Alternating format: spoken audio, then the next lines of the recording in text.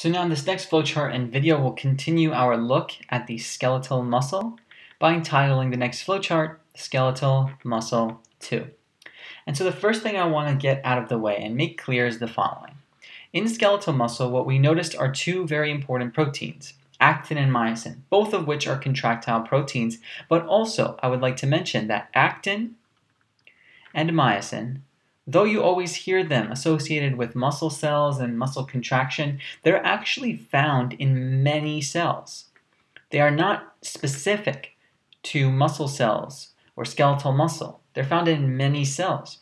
But what makes them interesting to us, or at least what makes them special in terms of what we're talking about in this lecture, is the following. The caveat here is that they are going to only be highly organized. That's the key here. They're only highly, incredibly, and wonderfully organized, as we'll see in just a second, in muscle cells. They may be present in other cells, but they're not going to be present in the following way, in the following representation of this flowchart, as we'll get to. They're very much highly organized exclusively in muscle cells within myofibrils, as we'll see in just a sec. So overall, what you want to understand about muscle cells, therefore, is the following. Well, when we see in muscle cell, what we see in muscle cells is what is termed a filament arrangement. That's what's specific to the muscle cells. No other cells, if they have actin and myosin, they'll never have this filament arrangement. So this is what's present in muscle cells. This is what we would term the highly organized structure of actin and myosin in muscle cells. And therefore, this is what gives muscle cells their classic appearance.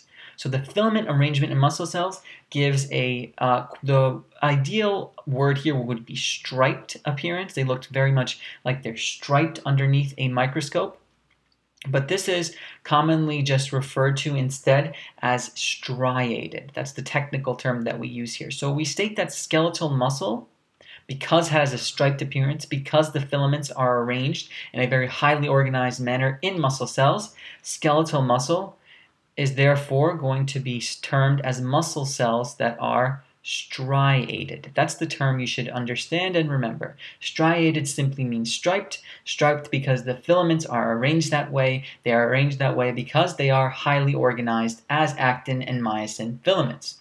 Now, let's look at this organization now that we've gotten this, now that we understand what makes muscle cells special. So let's look at this specific arrangement by understanding another substructure within skeletal muscles that's worth looking at, and that would be the sarcomere. So this is the next structure within skeletal muscle, and sarcomere is specifically going to simply be the basic unit of contraction. And just to sort of ground where we are in the skeletal muscle, this basic unit of contraction is going to be found within the myofibril. So you know how we said that the myofibril has actin and myosin within it? It's going to arrange the actin and myosin in what is known as a sarcomere arrangement. This is shown in the bottom of figure 50.26. The bottom of that figure shows the sarcomere in that specific arrangement of actin and myosin, giving you a striated appearance. So let's take a look at what a sarcomere is all about. Because it's the basic unit of contraction, it's what's going to allow the skeletal muscle to move and allow thus the skeleton, the bones that it's attached to move as you want it to. We're going to see that contraction is going to involve the following. The sarcomere, from a structural standpoint, is going to be it's going to contain repeating units, okay? There will be a repeating unit of overlapping, and we'll see what this means in a little bit later. Overlapping thin and thick filaments. So remember, when you think of thin filaments, this means actin, thick filaments means myosin. So myosin and actin, the thin and thick filaments, will be overlapping each other, and they're going to repeat this overlap over and over and over again to give you many sarcomeres within a myofibril. So we can state the following. There's going to be lots of sarcomeres, lots of basic units of contraction, because you need a lot of them to do something as important as contraction, as big as contraction. So lots of sarcomeres are going to be lined up, end to end. And that's going to be that's basically going to form a myofibril, okay? So when we have many sarcomeres lined up end to end in a longitudinal format, okay, you're going to then form from this a myofibril.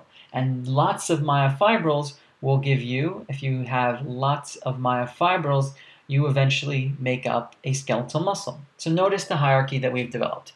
We had a skeletal muscle. Within the skeletal muscle, we have muscle fibers. Within muscle fibers, we have myofibrils, and within myofibrils, we have a basic unit of contraction known as a sarcomere. Many sarcomeres make up a myofibril, many myofibrils make up a muscle fiber, and many muscle fibers make up a skeletal muscle. All shown very well and much better in 50.26. So take a look at that. Now, within a sarcomere, believe it or not, we have some more components to sort of highlight and understand even further. We know that within a sarcomere there's going to be actin and myosin, but let's look at how they're arranged. We've stated that the actin and myosin, though found in many other cells, is arranged highly organized only in muscle cells, thus only in a sarcomere format. What does that mean? That means that in a sarcomere you'll have the following two components. You'll have what is known as a Z-line, or Z-lines, sometimes referred to as Z-discs, and you will also have what is known as an M-line. This is all within one sarcomere, one unit of contraction. So what are the Z-lines? The Z-lines are just going to be the location, these are specific parts that you can see, location where thin actin filaments are attached. So remember, thin always means actin, and that's a contractile protein, and it's going to be found within the sarcomere on a Z-line, location where thin actin filaments are attached. So they don't just float around in the cell, in the muscle cell, they're attached to something. It's called a Z-line.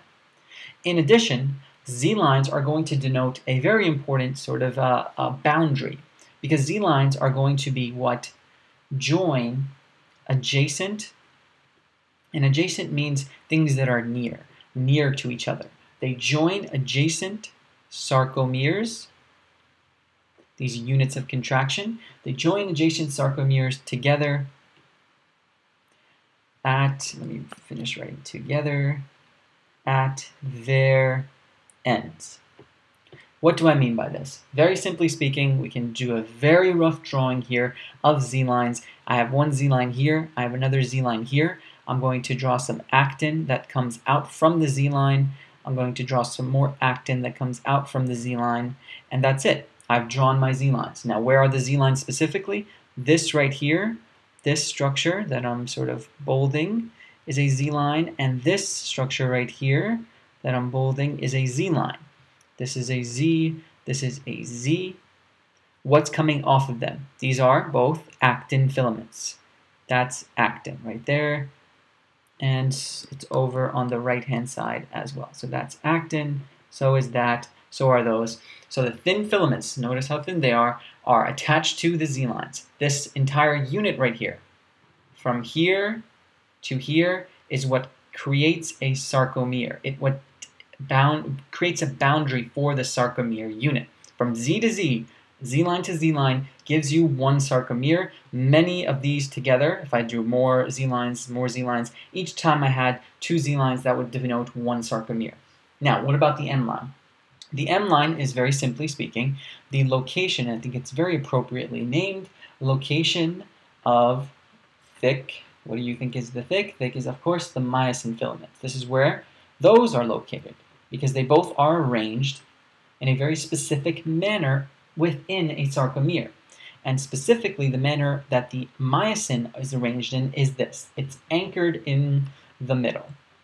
So let's just redraw our Z-line right here, and then another Z-line right here, and we'll draw 3 actin filaments like we did before. Same thing here, 3 actin filaments, and then we're basically going to draw a thick myosin filament that's in the middle. So basically, if we think of the middle, this is like right here, we can draw a very thick myosin filament right in between the actin space, and then one more we'll draw right here, So these, of course, are not going to be floating around in the cell. They're going to be anchored. They're basically going to be anchored to this M line. That's the middle. The M line is right here. Myosin is attached, so we can state that this is myosin. This is, of course, a Z line. That's a Z line, and this is actin. What you should understand here is that we see some overlap. This is actin, and then right underneath it is myosin, and then right over that is an actin, then myosin, then actin. So we see this arrangement of actin, myosin, actin, myosin, actin, myosin, whatever. That's the overlap that I'm talking about. This will be critically important when we look at this, when we look at when contraction actually happens. Understand from a structural standpoint what we're focusing on. This will change. This whole shape and idea here is going to change, and so will the Z-line arrangement as we move forward and look at skeletal muscle contraction.